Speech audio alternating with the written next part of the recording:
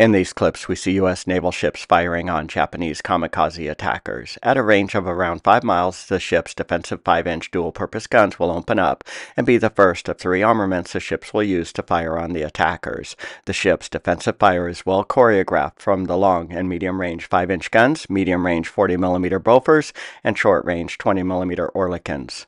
The intent of this video is to review the U.S. Navy's 5-inch 38 caliber dual-purpose guns, anti-aircraft projectiles used, their time and proximity fuses, and the gun's overall combat effectiveness. In a future video, we will cover the gun's fire control system and directors and combat tactics. This video is the channel's 5th video discussing U.S. Navy anti-aircraft guns, including the 20mm Oerlikon, 40mm Bofors, iron sight use, and the Mark 14 computing gun sight. The shift in U.S. Navy ship-based anti-aircraft armaments is clearly shown on this illustration from a 1945 U.S. Navy Ordnance document.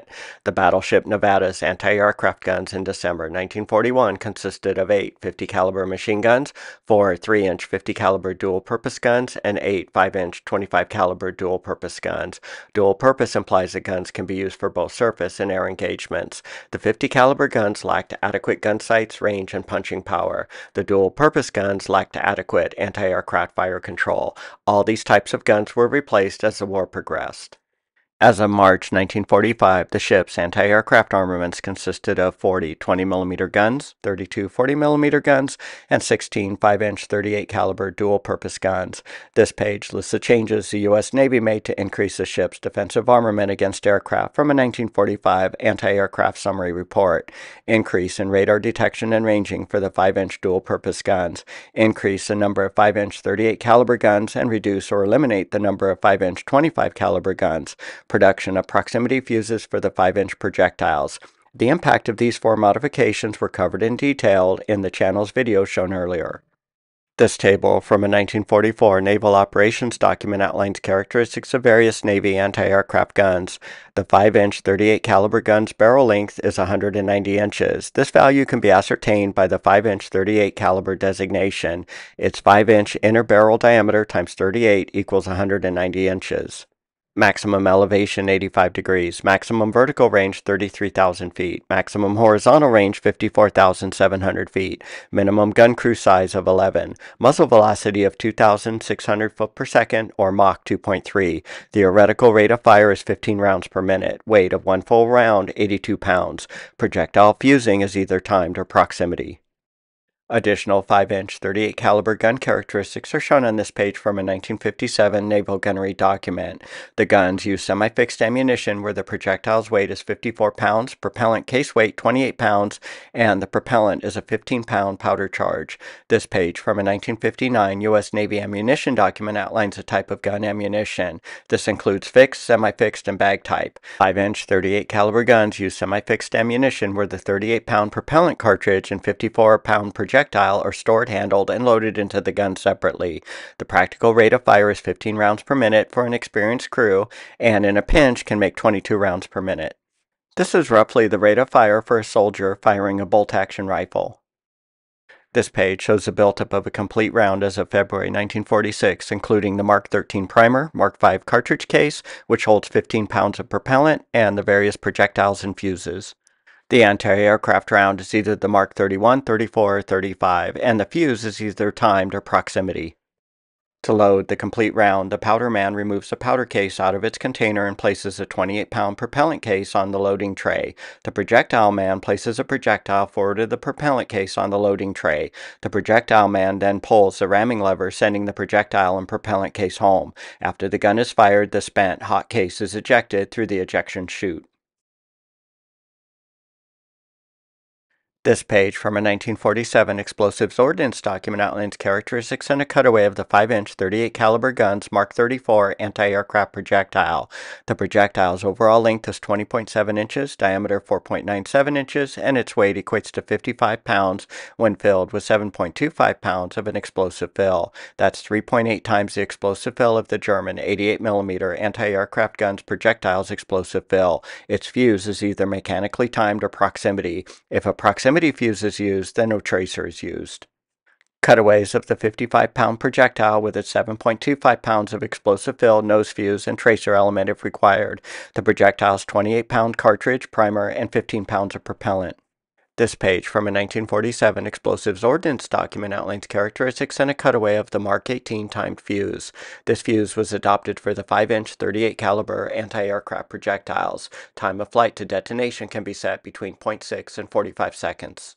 This page outlines characteristics of the Mark 40 proximity or VT fuse. The fuse is used with the 5-inch 38 caliber anti-aircraft projectile. The fuse is 12 inches in length with a weight of 6.8 pounds. The fuse is armed 700 to 900 yards from the gun. It will detonate the projectile when within 70 feet from the plane. This page shows a miniaturization of the components which allowed the manufacture of these fuses. Neither Germany nor Japan deployed proximity fuses during World War II. These fuses were not used on the Bofors 40mm or 20mm Oerlikon projectiles. We will discuss considerations in the selection of either a timed or proximity fuse in a future video. This chart outlines the type and number of 5-inch 38 caliber projectiles manufactured during the war. Around 95% of the projectiles were the anti-aircraft type. The remaining 5% were surface and or star shell types. The 5-inch 38 caliber guns saw limited surface action as compared to their anti-aircraft action. This table from a 1944 Naval Ordnance document outlines ballistic parameters of the 5-inch projectile. The key columns are the range and time of flight. The open-fire range of the guns is 1,200 yards, where the projectile's time of flight is 28 seconds. The U.S. Navy's 5-inch 38 caliber gun is most similar to the German 128mm large flak gun. These are mounted on flak towers or on rail cars, like seen in this image from a 1945 German flak defense document.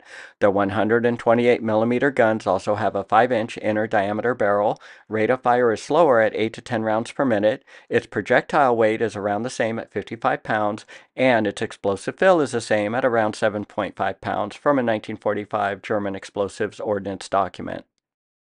This page lists the 4 types of gun mounts from a 1944 Naval Gunnery Manual: enclosed twin guns with a dedicated handling room, like seen in this image. These would be used as secondary batteries on battleships, for example. The gun's house shield thickness varies from 3/4 of an inch for cruisers to 2.5 inches for battleships.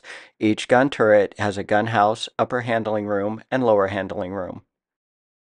The lower handling room stores the magazines and projectiles. These are vulnerable targets for torpedoes and bombs. This page lists the roles of the 27 crew members and their location within the gunhouse, upper handling room, and lower handling room. We can show the number of crewmen within each room. The location and roles of the 6 crew manning the upper handling room. The ready service projectiles ring the room with the ready service powder cartridges in these storage boxes. The projectile and powder cartridges are transferred up to the gunhouse by these powder and projectile hoists. This image shows a top view cutaway of the 14-man crew twin gun mount. The projectile and powder cartridges are transferred to these hoist locations from the upper handling room.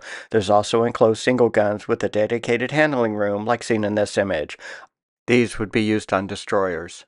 Open single mount with handling room, no blast shield enclosure, like in this image. An open single mount without handling room, no blast shield enclosure, like seen in this image. These would be used on merchant ships.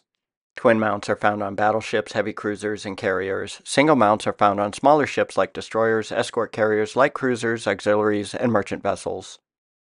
The guns are traversed and elevated by power-driven electric motors, 40 horsepower for azimuth and 7.5 horsepower for elevation. Dual guns both elevate at the same level. The guns are usually automatic or local controlled by radar or an optical gun director. There's manual backup hand wheels, which can be used if the automatic system is inoperative.